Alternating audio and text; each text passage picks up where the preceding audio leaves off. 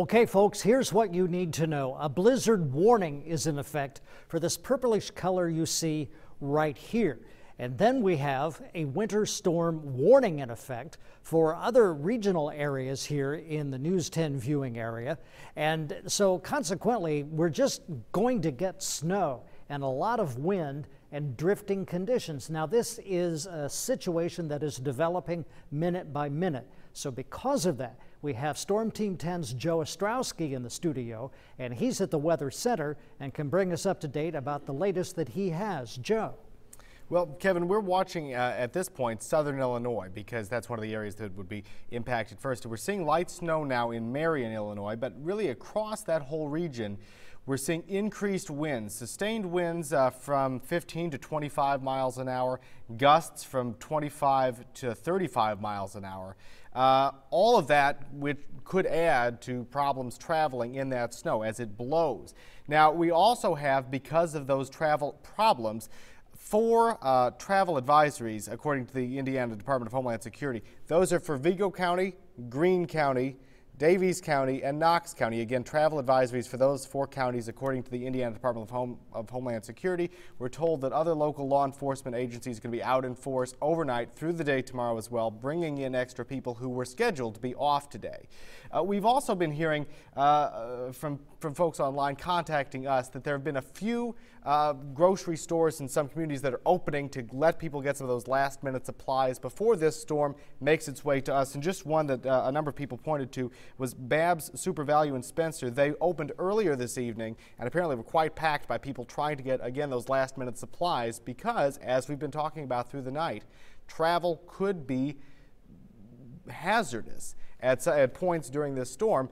And so if you can get something, the earlier the better. But again, we're going to continue monitoring those travel advisories. We're going to continue monitoring conditions elsewhere around the region and bringing you those details through the night and through tomorrow morning. Kevin?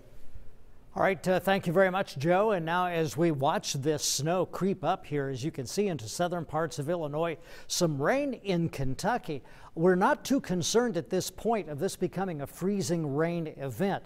I think mostly that this is going to start as snow and continue as snow as we get through the nighttime hours and into the day tomorrow. And here, see where it says Vincennes? Right here along Highway 50 from Olney over to Vincennes. We're picking up some returns here, which is most likely light snow here. So Highway 50 between Olney and Vincennes most likely is becoming slick as the temperature is right now right at about 32 degrees. And so the snow comes down and then sticks to the pavement and then becomes quite slippery, and the wind, as Joe mentioned, is quite a problem too.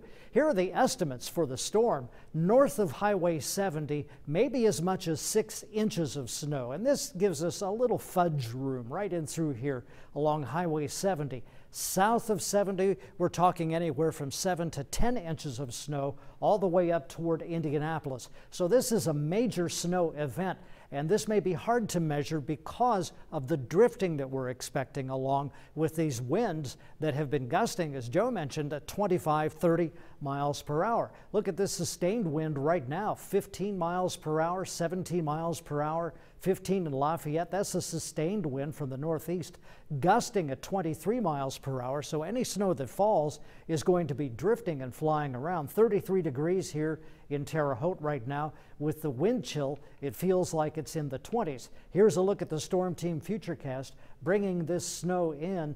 The rain stays farther to the south, but the snow spreads all across the south central portion of Indiana and the southeastern portion of Illinois. And so this is a blizzard. This is blizzard-like conditions and will bring us some very heavy snow. And so for the overnight, snow developing, 2 to 4 inches for the overnight tonight.